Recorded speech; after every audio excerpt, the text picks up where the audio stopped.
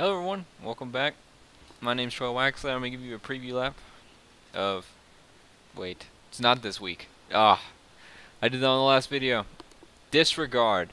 Um, in the fuss of doing... one sec, let me start the video. In the fuss of doing the national tracks, and me being off for a month and a half, I kind of forgot about Vegas. So, here's my Vegas hot lap. For Supercross. I hit the gate. No worries there.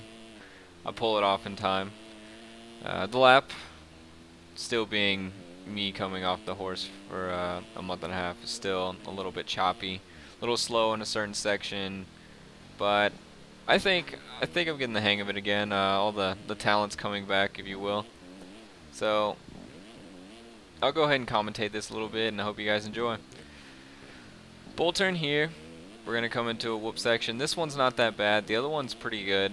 Double in, and then you can triple or quad out. I've done it a couple times on a 250. It's not easy. There's a line through this sand section on the inside. If you double in, you can jump over this wall. I'm just not been able to hit it with a good video. Mess up in this section. Don't hit the double triple.